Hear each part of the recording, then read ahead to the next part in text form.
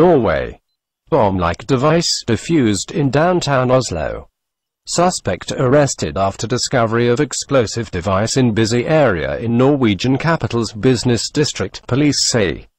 Police in Norway have set off a controlled explosion of a bomb-like device found in a busy area in Oslo's business district and also arrested a suspect.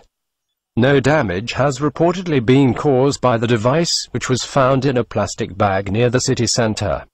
The discovery led police to evacuate people from bars and restaurants around an area near the Groenland metro station on Saturday night. A loud blast was heard shortly after the arrival of Oslo's bomb squad, witnesses said. The device was destroyed in a controlled explosion, news agency NTB reported, citing police. The noise suggested the device might have contained explosives, Sven Arild Jurundland, police commander, said. The device appeared to be capable of causing only a limited amount of damage, police said.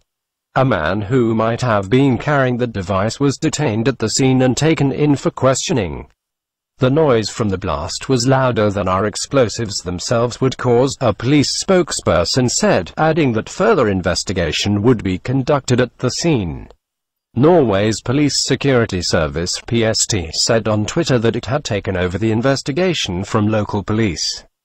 The probe is at an early stage, but I can confirm that the PST is handling it, Martin Berntsson, spokesperson, told public broadcaster NRK.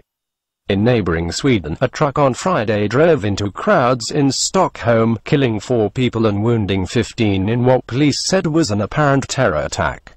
In 2011, Anders Behring Breivik, a right-wing nationalist, set off a car bomb in Oslo that killed 8 people and destroyed Norway's government headquarters before going on a shooting rampage that killed 69 people at nearby Utøya Island.